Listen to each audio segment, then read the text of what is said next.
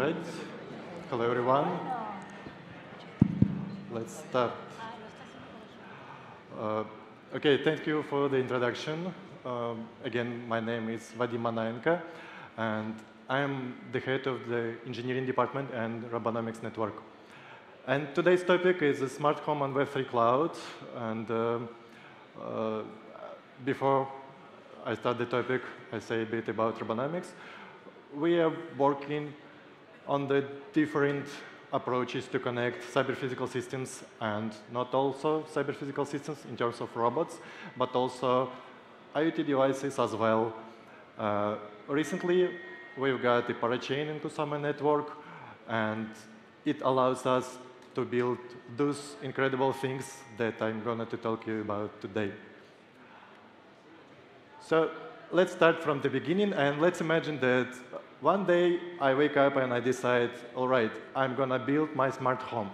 What I'm going to do? First thing would be to go to the internet and type something like, OK, buy smart devices, IoT, or something similar.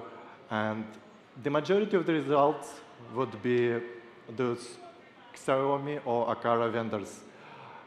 Actually, they're the same, but for some reason they separated those names. Anyway, the funny thing that is those sensors from Xiaomi do not work with the sensors from Akara, but still the vendors are the same. And the most easiest thing to set up a smart home would be to buy a starter kit, which would include a gateway and a set of sensors. A few of them, like temperature, humidity, a motion sensor, liquidity sensor, probably something else.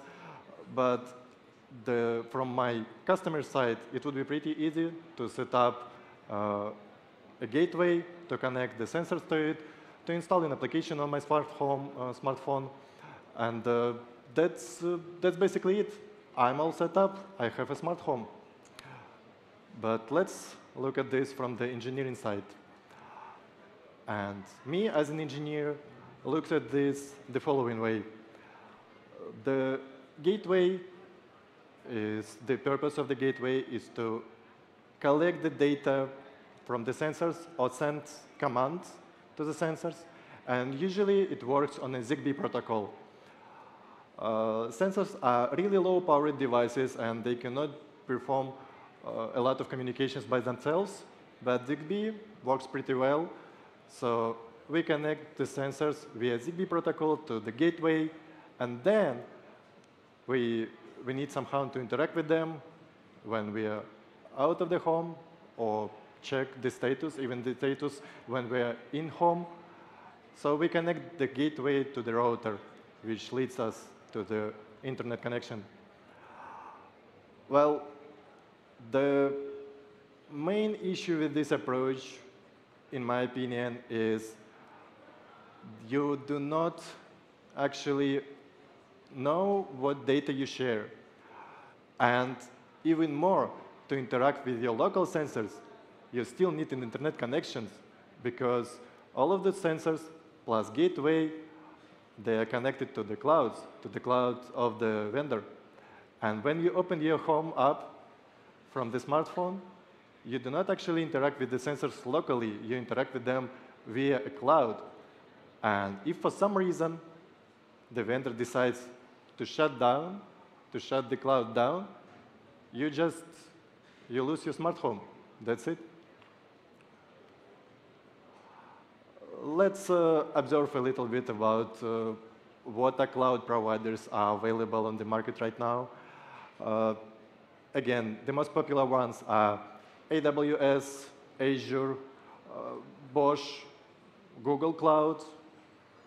Probably something is missing, but that's the most popular ones. And all of them, in general, they provide you the following architecture. So in any case, you need a gateway that observes all the sensors, all the data from the sensors, and transmits it to the cloud provider. And on the cloud provider, you have a lot of services. And it's pretty easy to build some kind of applications on top of these providers. But again, the architecture is missing those let's say, confidentiality. So again, there is only one single point where you connect all the data from your home. And even if it's encrypted, it is, of course, it is encrypted. But anyway, those providers, they could analyze the data, not even with your ID, but with your shadows, with your footprints, with everything that you do with your home. Analyze this data to do something else, to sell you something or to build a greater products, etc., etc. But again, we come back to the terms that you do not actually in control of your data. You're not in control of what you share and how it handles later. All right, let's solve a little bit of the problem. We can decline using these clouds, and instead we can set up this cloud infrastructure ourselves locally in our home environment. And there are projects. Fortunately, there are great projects that allows you to build this kind of infrastructure. To name a few of them, it's OpenHub, Home Assistant, and Majordomo. I believe there are some more, but we as Robonomics team, we picked Home Assistant because of its great availability. It supports many, many devices that are on the market. It has a growing community. It's a really great community. There are a lot of documentation. And of course, it's open source. We like open source, right? So Home Assistant is a great pickup for your home. But the disadvantage of using this, it requires you some knowledge of how to set up a local server, how to set up those Home Assistant instance, for example, or OpenHub, etc. It requires you a little bit more understanding on how things works. But the benefit would be that now all of your data do not leave your house. It stays in your home, right? But we solved one issue with the data. Okay, we do not transmit the data to some cloud providers. But what if we decide to control it remotely? The purpose of smart home is to control it remotely and to get the data from your home remotely, right? And to set up a public IP address or to set up some instance to your home remotely, it requires you even more knowledge, and it's kind of complicated, to be honest. So before I describe the solution that we provide, I introduce you Viktor Glushkov. It was a Soviet mathematician, Soviet Union mathematician, and also it was a former of Soviet cybernetics. So it was one of the first men in Soviet Union who decided to build such a system, such a gas. It's an information system that collects, that was meant to collect data from manufacturers and industries. And even then, back to like 40 years ago, people understood that there are many data outside, there are many data on the industries, and we can use the data to analyze and to create a plan. If you're familiar with USSR, you would know that the whole economic system in USSR is to build a 5-year plan, and then another 5-year plan, and then. So back to 1970s, Viktor Glushkov started to build such a system, and now we would say that is IoT system that would collect data from industries and provide the data, raw data, to analyze, to make better decisions. Also, it's very well known that Coca-Cola vending machines were connected to ARPANET to transmit the resources that are left in the vending machine, right? And now, after a few decades, we are working with such smart devices. We are pretty well-known protocols, such as ZigBee, Wi-Fi, Bluetooth, LoRa. It depends on the environment, it depends on our use cases, but these protocols are pretty well known, and a lot of devices support at least one of them. Most of the devices in the market for smart home supports Zigbee. Zigbee is a very well-known protocol, and if we come back to our previous architecture, and now we are thinking about our confidentiality, we are thinking about how to get rid of these cloud providers, how to get rid of centralized approach, we would consider the following way. One way would be to connect all of the sensors to a proprietary gateway that is automatically sends data to the vendor providers, right? The other solution would be to get an open source SLS gateway and accompany it with a single board computer or a PC server locally that would run a Home Assistant instance or something that you choose. Again, it requires internet connections, and we still need to solve the issue with those remotely access.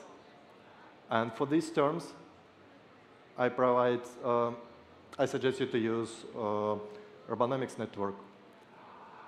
Actually, Robonomics Network specifically and Web3 in general, what the help from the Web3. So Web3 gives us the solution for a single point of failure.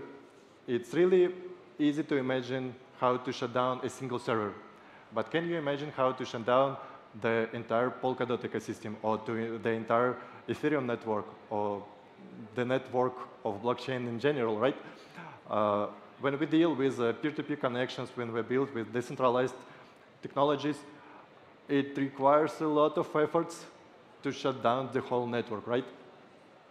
Also, the other issue would be, all right, we can encrypt the data with our private keys, and until we have our private keys secure in our hands, we can be sure that the data does not leak to anyone.